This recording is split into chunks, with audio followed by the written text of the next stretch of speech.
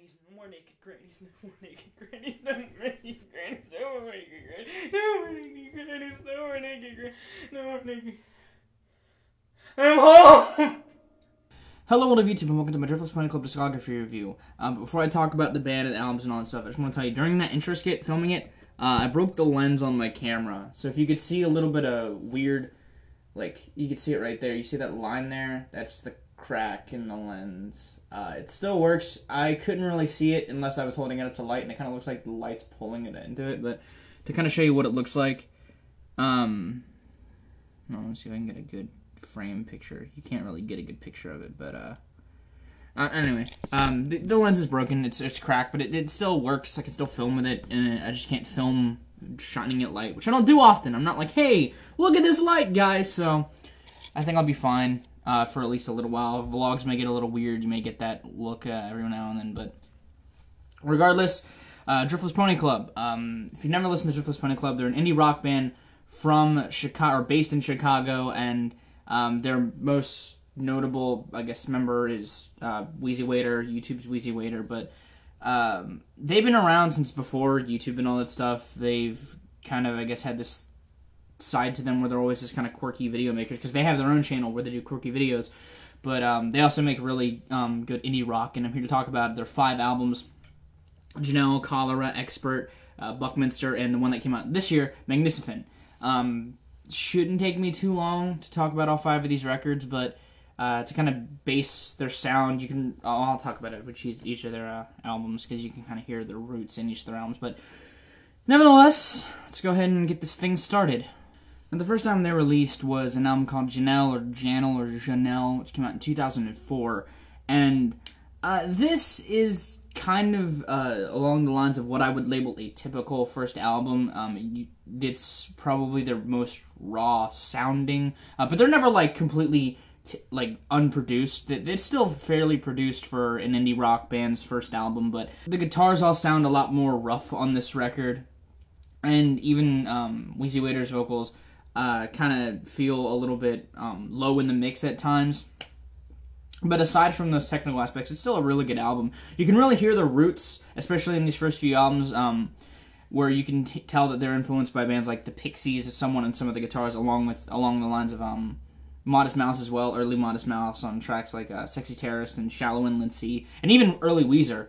But this album is like an optimistic sounding pessimistic. It's almost along the lines of some of the tracks off of that Lily Allen record in terms of being very down on itself. Like Sexy Terrorist has kind of this brighter sounding instrumentation, but the lyrics are very pessimistic, or the beginning of Jackson Pollock is Dead, talking about like dying, but the song sounds so bright and optimistic. It's a lovely combination that I do find myself finding a lot more interest in the more I listen to music. But this album is fairly straightforward. It's just a really good indie rock record. They really tap into that early 90s alternative rock sound on this release and the next release. A lot more so on the next release, because this one kind of seems just a lot more bright and, again, optimistic sounding. The pianos in the beginning of the track, Good Morning Little Bird, sound very Matt and Kim-ish almost. Not as positive, not as energetic, but like that very just bright sounding piano style sound that you get with that, and it's just a very straightforward indie rock album this is. But it's a good first album. There's some really good tunes on here, some really good choruses, like on Manifest Destiny and Sexy Terrorist and stuff. A lot of they're hooky enough to where they get in your head, but it's not like pop hooky. And it's really well crafted, and I'm surprised that this record is as good as it is, almost, because I mean this band is fantastic. They've made 2 albums that I would put in my end of the year list. They made that last year's and this year's. I love this year's album, but I'll get to that when I do. But if you want, I mean, all their albums are on iTunes. If you really want some good indie rock, I'd check out this record. A lot of goodness coming from it. Yeah, my favorite track is probably Sexy Terrorist. I really like that song. Like the first time I heard that song, I couldn't stop listening to it, and yeah, it's probably one of my favorite Driftless Pony Club songs. It's a really good song. Let's talk about my favorite album there, shall we? And the second album they released was called Cholera, which was released back in 2006, and this is my favorite record of theirs. It does a really good job of expanding the first record's sound while adding new elements into it, like more spaced out, grander sounding openings like on Lyle Loves It and Flip the Lever, which do a really good job of using reverb to bring you into the track while fading into what you know by them if you've heard the first record, along with using its influences a little bit differently. Like the last record, they had the optimism with some of that darkness there in the lyricism, but not really in the performance. But they kind of get a lot more aggressive with their sound and a lot more harsh with their sound. Like not in a bad way, like harsh, like aggressively harsh. Like on the opening of Inertia's a Bitch, where it sounds very aggressive and still optimistic. Or a track like Let's Do This Here at the end, where Weezy Waiter's literally just screaming while the band while the bass line runs out that's going throughout the song, and the drums just kind of have this really big feel to it. This album really does a good job of making the first sound bigger. It's a perfect example of a good second album. And that's one of the reasons why I'm my favorite. It's just a really good album. The production's ramped up a lot. The sounds are a lot more bigger. The reverb sounds are there a lot more. But whenever the band needs to get really crisp and tight and almost dry sounding, like on Clink, Clink, Clink and Skeletons, they do a really good job of doing that as well. And it has my favorite song by them on it, Combustible on Contact. It almost sounds like a softer Pixie song, like that, a softer Pixie Modest Mouse song. I know the two are kind of not completely related, but you'll hear it if you listen to it. It's a lot more spaced out. It's a lot more softer. It's toned down. And this album isn't like the most aggressive thing in the world, but it's an interesting break from a lot of that intensity that they've done with the instruments and the vocals and all that stuff. And the band really ramps up their playing. Like the drummer in this band is actually really good. And on this record, he does a really good job of presenting himself on this record. He does some really good fills and some really good just backbeats as well. He's really good at being diverse. He's really good at being diverse in the mix. And everything just sounds a lot more tighter and crisp on this record, both from a production standpoint and from even a lyrical standpoint. You can really, he's starting to really, I think Matt or Weezy Way to write the songs. I don't really know.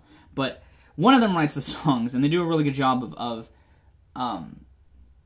using different metaphors to describe how they're feeling, and they're not like as, I mean, the first album had some really good lyricism too, but this one does a really good job of branching that out even more into different types of metaphors and stuff. And yeah, this is a really good record.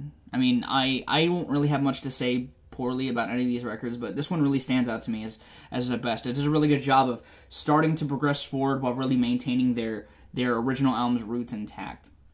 I wouldn't recommend starting with this record, but I definitely recommend this one second, partially because it's my favorite record, but it just does a really good job of incorporating very unique instrumentation with, or like unique indie-wise instrumentation with some really good alternative rock roots. And yeah, this album is just awesome. My favorite song is Combustible on Contact. It's a really good, soft song.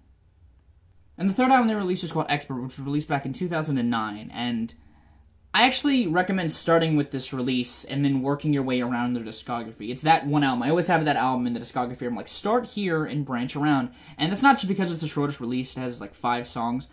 But it does a good job of pushing their sound forward while really keeping to the roots. You really have songs like Bike and Thanks Earthquake, and even most of the tracks on here still have that feel of Cholera and Janelle. But they do a good job of making their sound bigger. The choruses on here are a lot bigger, like the ending of Bike or the chorus of Legends of Archery and Pluto vs. Neptune.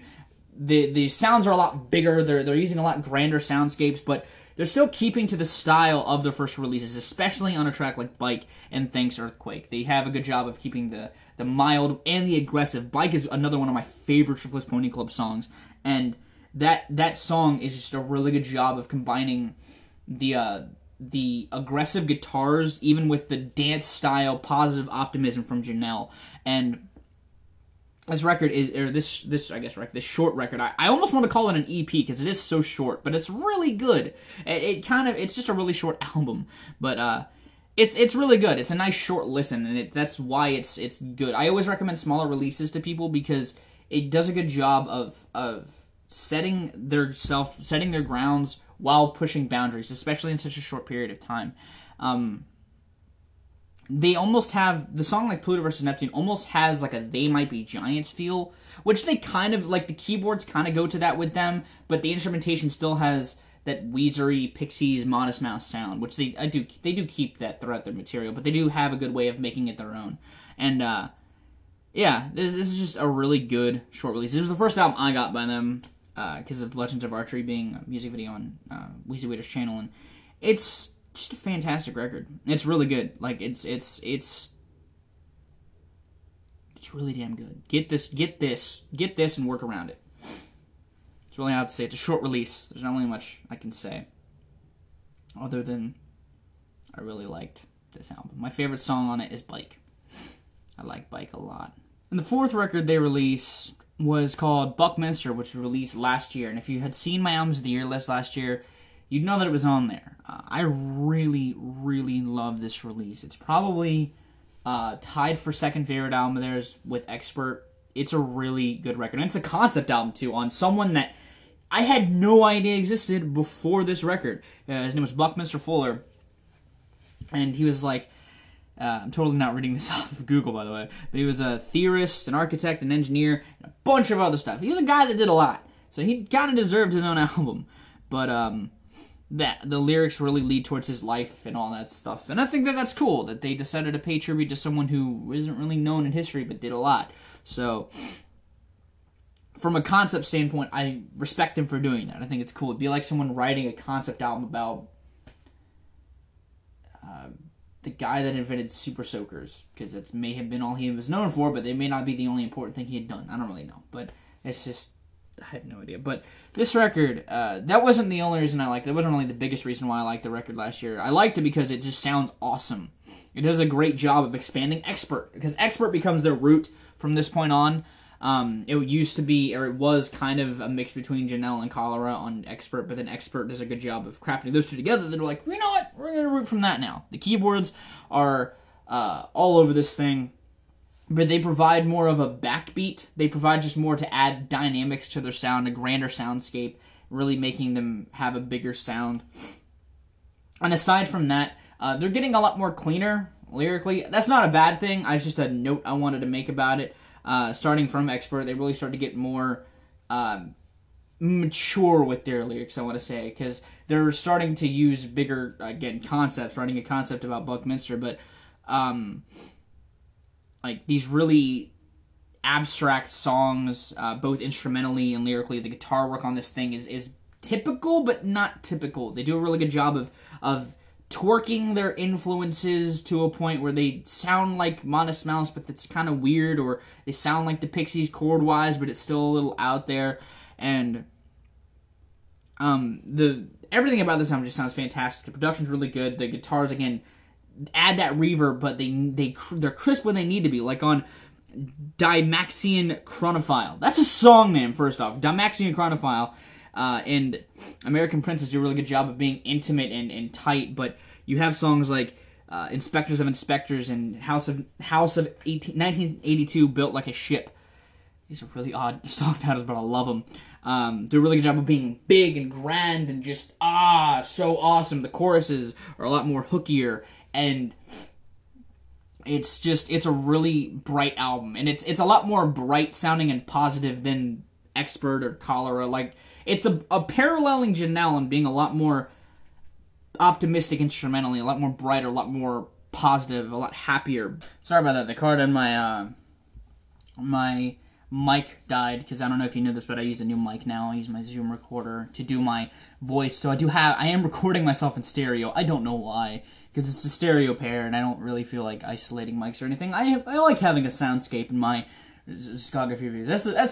That's the word of the video, soundscape. But anyway, Buckminster, it's a really good record that does a good job of introducing a concept that you may not be aware of expanding their sound, and still sounding really crisp as a band. The last note I would like to make about this record, besides my favorite song, is that it's the last, I believe the last, I don't want to say it's their last, but it might be the last, album of theirs with their original drummer Nate, who moved out of Chicago.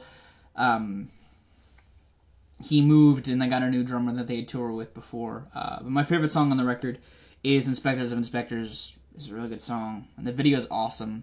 If you haven't seen the video, check it out. But, yes, Buckminster, good album. Now let's talk about their latest release, shall we? Now, the next album they released, and their latest album to date, is called Magnificent, which was released a couple of months ago, and I really like this record. It's a really good record that came out this year. I don't It's not my favorite album of theirs, but it's still really damn good.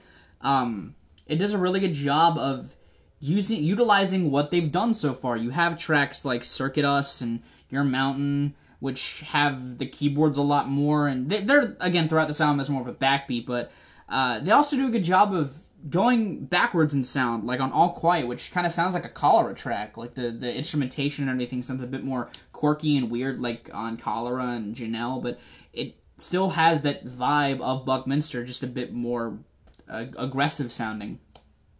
And they do have their moments where they kind of sound like they did on Buckminster, like Pyramid City and stuff, which have this really bigger chorus sound.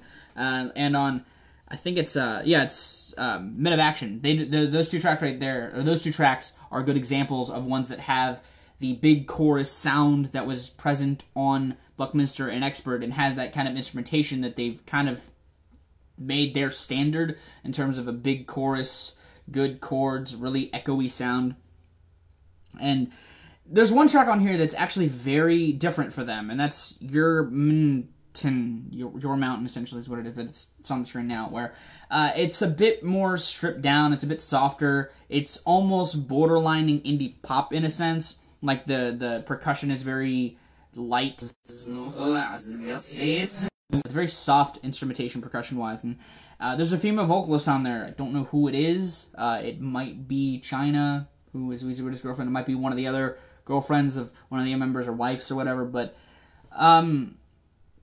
that's a very interesting track, and I like the addition of the female vocals. I think it's a good job of changing the dynamics of the band, and while this isn't a concept album, it still has that style of Buckminster. It's kind of like a hodgepodge of their last 4 records into one, and I really enjoy it. I think that it still flows very well. The production is still really well done for them, and I know that there's like a big concept behind the songs. I just don't know what it is because I didn't get the book. You can get like a book that comes with the album, but I bought it digitally, so I didn't get it. But you can get it. I don't know if they're still available. I don't know if it's still available, but I'd recommend getting it just to invest more into the songs, because the lyricism of this band is very interesting. I barely talked about it because it's so just strange. They use very interesting metaphors, and they use very interesting stories, or very small set pieces to tell a good story, like Bike and stuff like that. And I'd like to know what a lot of these songs are about. I just don't have the reading material to do so, because unlike unlike bigger bands, they don't have songbooks with their stuff, so it's hard for me to read what it is about. So, yes, it's very hard to do so. But nevertheless, it's still really good. It's very interesting music, and I wanted to discuss this band for a couple of reasons. Not just because I love this band, and I hope that they get more exposure through my review, because a lot of people seem to like my discography reviews, but they're a band that has done so little with their sound, or so much with their sound in so little of time. They started off very raw and aggressive, and they still have that in there, like I said, on tracks like All Quiet and stuff, but they do a good job of ramping their production up each album and making each album bigger and bigger. And this is a great example of them kind of retrogressing but still pushing forward. And I think that hopefully this band goes somewhere more, bigger, more popular, because they're worth investing into. They have really interesting lyricism, and they have really just awesome things about them. I really enjoy this band, and I really enjoy this album. The drum work is fantastic. This is the new drummer. I don't know who it is, but he does a good job of keeping that intricacy that was present on the last few records while kind of being a bit more pulled back, in a sense. Because you still have tracks like, again, Pyramid City and stuff, which have that kind of intricate, not completely intricate, but a lot more intricate than typical just patterns, and providing a good dynamic backbeat while being kind of a simplistic backbeat when he needs to be. And yeah, I like this album a lot, and I like this band a lot. My favorite track on the album,